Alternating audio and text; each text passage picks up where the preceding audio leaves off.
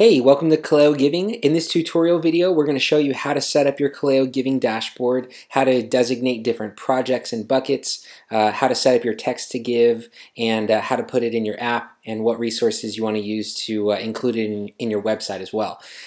So we're going to go through things, and I'm going to try and keep it as short but as informative as I can for you. So if you go to kaleogiving.com and click login, or you can just go to donations.kaleogiving.com or click the link that was given to you in your email when you were approved. It'll take you to the sign-in page. Simply go ahead and put in your email and password that you created when you set up your account. That will take you into your dashboard, and your dashboard will look like this. When you first enter it, it'll look just like this. This set program keyword is where you're going to set your keyword for your text to donate feature. This keyword, you want to make sure that I recommend that it be one word, and that it be a word that doesn't have a tendency to autocorrect to something else. The reason for that is when somebody puts in their, if they're on their phone and they're typing in that word, if it is two words, or if it wants to autocorrect to something else, when they click send, it might actually autocorrect before they send it, and then therefore they're not sending in the proper keyword. So you want to make sure that it's one word and doesn't have a tendency to autocorrect to something else.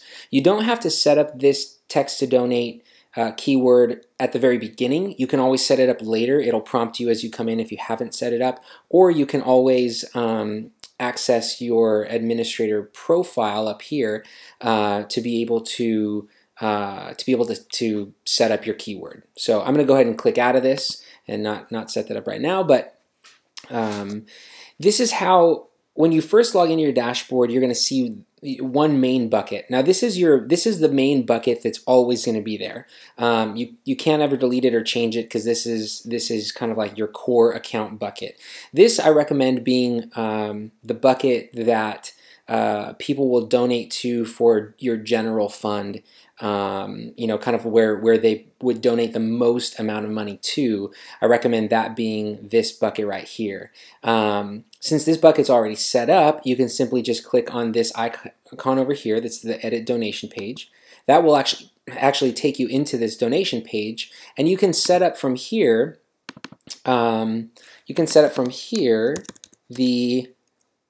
image, the title. You can set up a description of what it is that they're donating to. You can use text. You can also insert an image over here. You can insert a video if you want to use more imagery to show them what it is that they're donating to.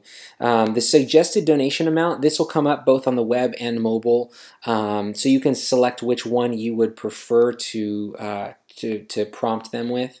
Let's go ahead and select that one, and then you just click save. So that will, now what we've done there is we've set up this main bucket, and then if I want to add a new program, all I do is click add program, and say here, I'm going to go ahead and just use this same image just for sake of time, but here I want to make this the youth fund.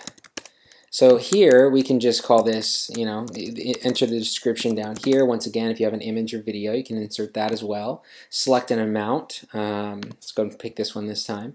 You can save it, and now you'll see that in your back office that this has now been created. And you can do that as many times as you want. Set up as many different funds as you'd like to set up.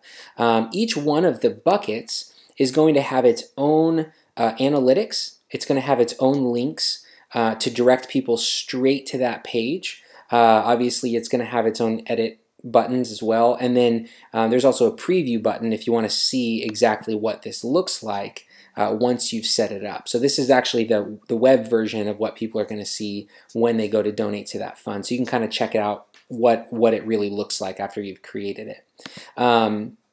Then you'll notice that on all of the buckets except for the top one, there's a delete button over here. That's because if you you have some sort of initiative, maybe it's just a fundraiser for a certain period of time and you want to take it down later, then you can always delete it and make it not an option for people to donate to anymore. So you can go ahead and do that if you'd like. The analytics, obviously these have just been set up, so nobody's donated anything to them, but once they once donations have been coming in, you'll be able to see the analytics over here. There'll be a graph here showing you how much was given on what specific day. And then it'll tell you some other figures like the total, when it was started, what's the average transaction. You can click this to view your transactions. And then also, just as a summary, you can see here it gives you a few numbers. Up here in this bucket, or in this field, this is your total amount for all of the buckets combined. So that's kind of, it keeps a nice running total of everything that's been donated. So there's that. Like I said, with every bucket, you're going to have its own. It's going to have its own dedicated URL, and so you can either use this direct URL right here. You can use this in your website. I'll show you how to put it in the app in a second. Or if you want to use this button, we've actually provided the code for you to be able to use this button for people to donate to this specific project. So I'm going to go ahead and copy this link into my clipboard. I'm going to paste it into a new web page. And you'll see that directs me right to the tithes and offerings bucket. If I go back and I select this fund now, and I copy this code, and I open up a new web page, now it's directing me right to this this fund here. So that's how you can use those different links to be able to direct people right to where they're trying to donate. So now I'm going to show you how to put the links into your app. So what you'll want to do is you want to go on your app dashboard. You want to go to the content section, and in the content section, all you're going to do is you're going to add content. Click on website. So you're adding a web module here.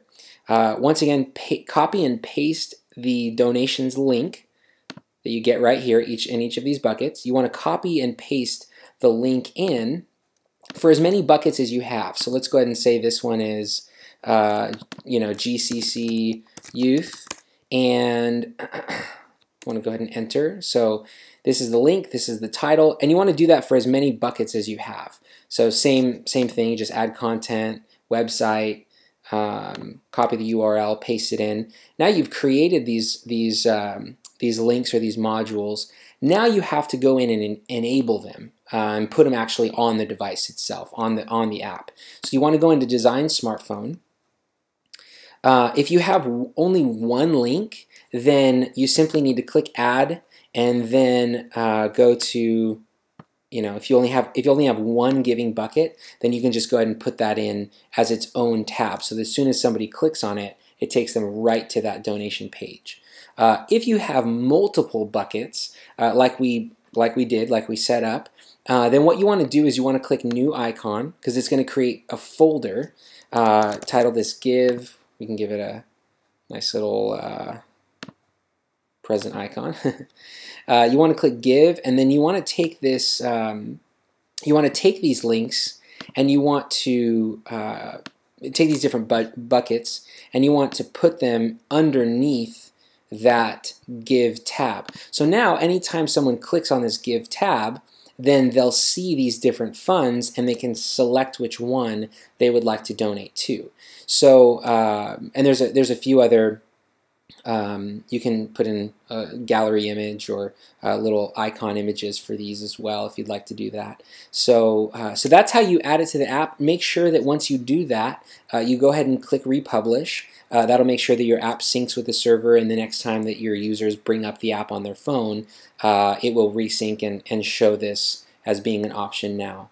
The last thing I wanted to go over with you was the text to give number. So obviously we haven't set a keyword. You'll have one keyword for your organization. So you can set that keyword, like I said, through your profile or when you first log in.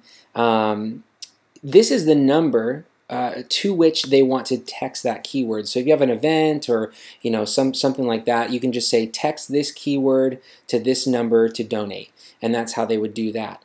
So that's an overview of Kaleo Giving. It's very simple, very intuitive.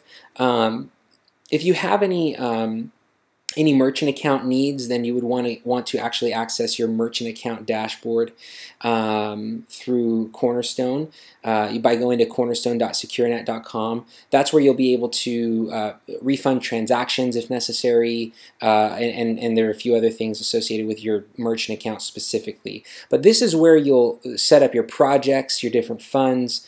Like I said, you'll be able to put them on your app, put them on your website, set up your text to donate, and do all of those things. So thanks again for choosing Kaleo Giving. And if you have any questions or need anything, feel free to contact us at support@kaleoapps.com, and we would be happy to help you in any way that we can. Have a great day.